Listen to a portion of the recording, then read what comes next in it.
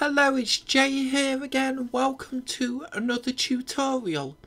So we've got our punches working, and now in the next couple of lessons we're going to get the kicks working, and I'm not going to go over them in too much detail as we type them out because it is nothing we haven't done before.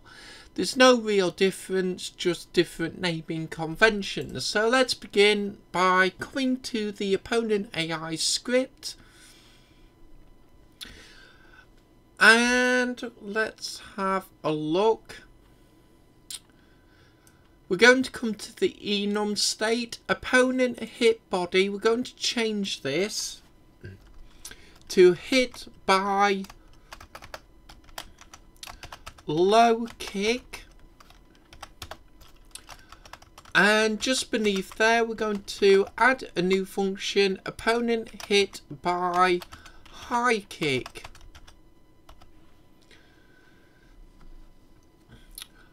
Now with that done, let's come to the case block, and we're just going to copy all 3 lines of the case for opponent hit body. And then we'll swap out the naming conventions. So we'll begin by opponent hit by low kick. And we need to change that twice. And then we'll just copy and paste the one in for the high kick. Don't worry about the red errors, they'll be fixed in a moment. So let's come down to the opponent hit body function, and let's just copy and paste all of that in. And then we're going to come to opponent low kick. We're going to copy and paste that naming convention here and here. And we'll just do the same for high kick. As you can see, that one red error is now gone, and the second one will go now. So let's paste that in. So the low kick will keep the same for now. High kick, I'm going to copy both these lines by opponent hit by left punch, the hit animation line and the audio source. Cause the high kick's going to strike the head. And we'll save that off there. So that should be all the changes we need to the opponent AI. So let's have a look. Body hit. We can actually just delete that script. We'll get rid of the opponent body hit script. And now we'll come to the player 1 movement script. And don't worry about us deleting that script. Obviously we're going to create a couple of new scripts. We don't need that one anymore. But in the player 1 movement we're going to copy and paste both these static balls in, where we say player is punching left and right. We're going to change that. Player is, let's just say, kicking low.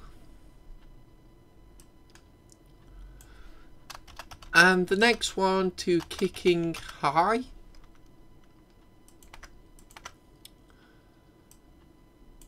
And let's change the comment. So punching left will change to kicking low. And for the next line we'll change to kicking high. And let's just save that for now. Let's continue to come down. So let's have a look. Void start will be the next one. We'll copy and paste where we set the player punching left and right to false. And I'm sure you've guessed, we're going to change that to kicking low and high.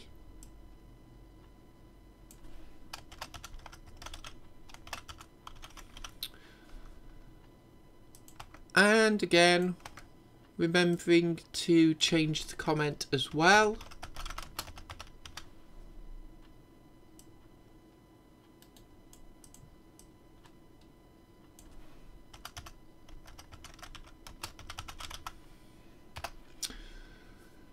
So that's them set up now. So let's come down. And we'll come down to near the bottom of the script. And let me have a look. Where are we? Wait for animations. We're going to copy and paste where we set the player is punching right and left to false again.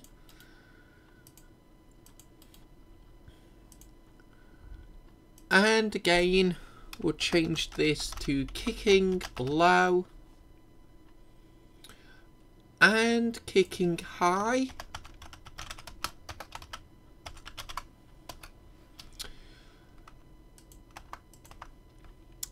And again, remembering to change it in the comments.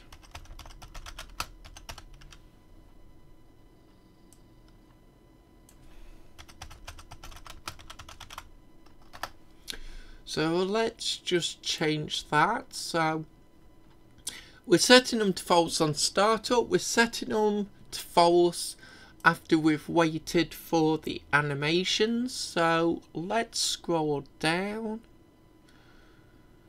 to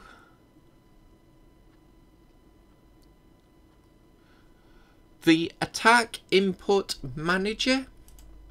And what we're going to do is just the same as before. We're going to open and close brackets on the if line. So if input get button down fire 1 and fire 2 as well. And of course we'll copy, or should I say cut and paste the lines where we change states into those brackets now.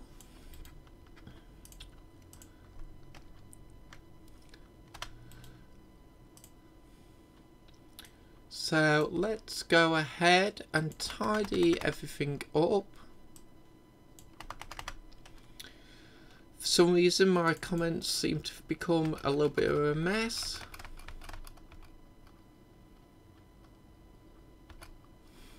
And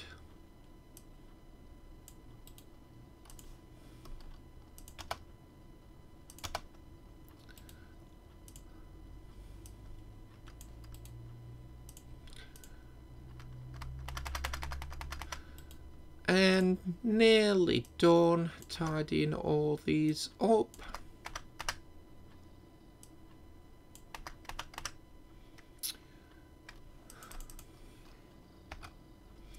So let's add a line in the brackets below where we change states, and we'll just say for the first one, player is kicking low to true. Close that line off. Into the comments set, player is kicking low to true. Let's just copy that line and we'll paste it into the brackets with fire 2. And we'll change that to kicking high. And we'll also change the comment as well. And I'll just save that off for a moment. Now, I did make a mistake which I came across when I was testing this out. and it's here where we call the animations. So let's come down. This was a mistake on my other computer where I prepped these lessons before recording them on this one.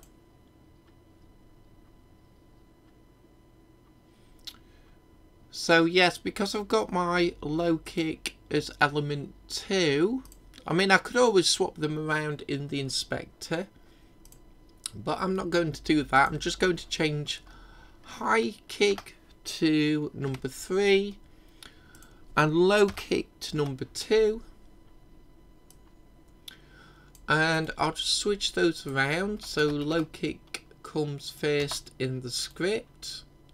That way everything is uniformed across the whole project, or at least across the script. So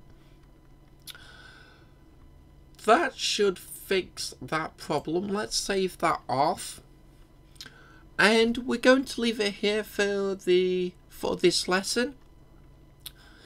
In the very next video we'll actually make the scripts for the low and high kick, same as we did for the left and right punch. So as always, I hope you enjoyed this lesson. I hope to see you next time, and until then, as always, bye for now.